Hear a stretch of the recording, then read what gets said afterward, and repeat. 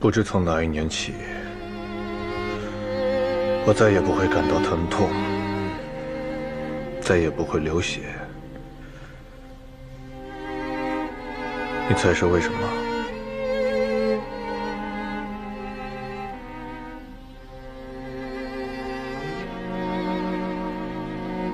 国朝建立之初，除处士之外，我有方景峰一人，以一心分封，雄踞一方。自那时起，刘尚方氏的爵位便世代传袭。每一代方氏之子，到了垂髫之年，都会被送入宫中，与诸皇子一同教养。自方景峰起，青海公爵位传承至今，恰好53代，而王位传承至今不多不少也是53代。为什么？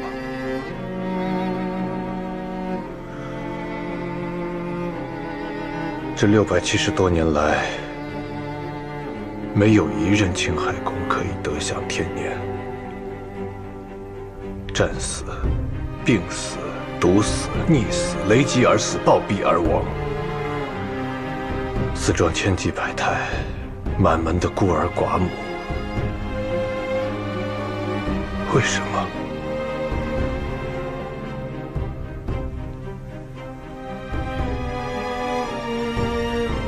只因方氏本不是战将。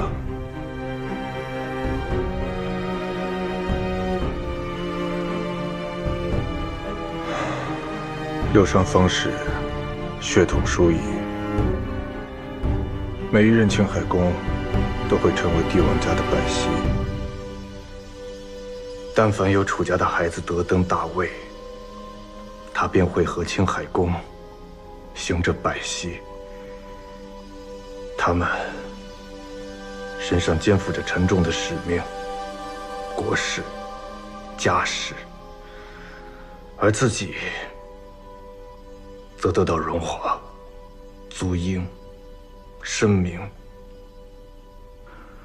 和双倍的痛苦与灾厄。你是在撒谎吧？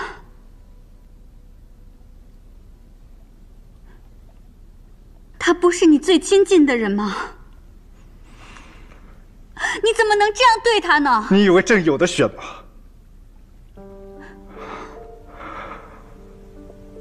当年一王之乱，大朕遍体焦土，方氏嫡传血脉只剩下建明一人，而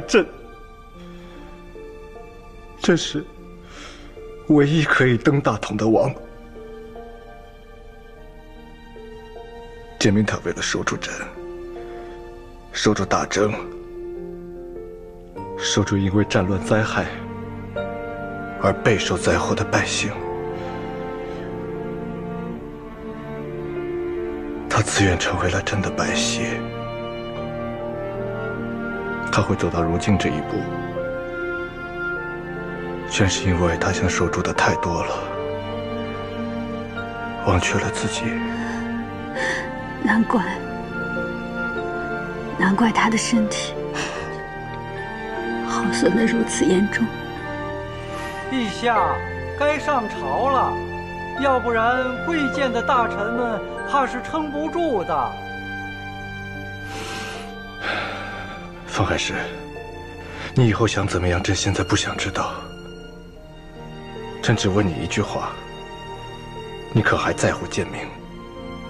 可还愿护着他？若是，眼下有一事，唯你不可。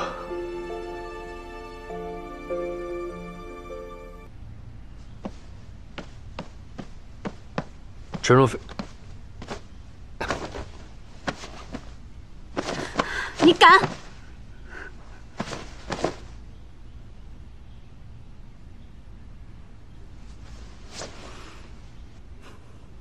臣有罪。你确实有罪。陈容妃不请自来，唐突入室，与礼不合。倘若再有下一次，这昭明宫恐怕容不下朕了。我想要青海公一句实话：你究竟是不是陛下的百溪？是还是不是？你方才不是已经亲自验证过了？我要你亲口告诉我。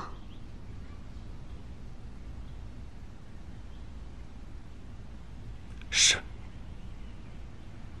我是陛下的百溪。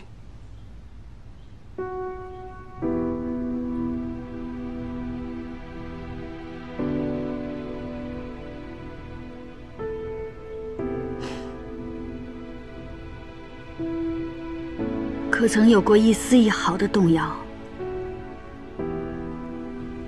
可曾有过要恢复自由、成家立业的念头？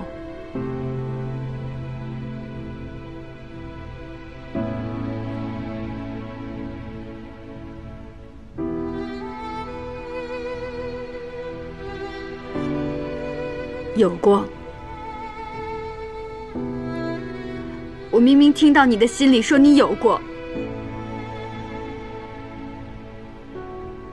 有，但已经是过去的事了。人总会有软弱的时候，即便是臣也不例外。但到了重要的关头，还是要选择必须要做的事。必须要做的事情是什么？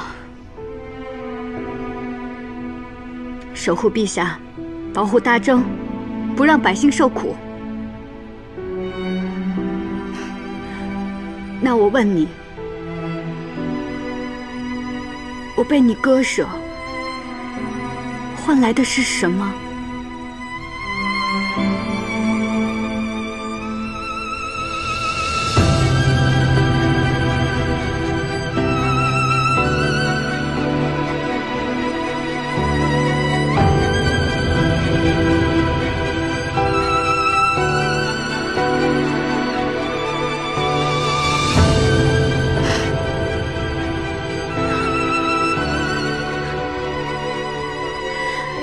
你到了今日，还是什么都不肯跟我说。小时候，我第一次见到你，你跟我说，跟着你，如果作为女孩的话，除了安逸什么都没有；如果是作为男孩的话，除了安逸，什么都有。你说你让我自己做决定，那这一次，你为什么不让我自己做决定呢？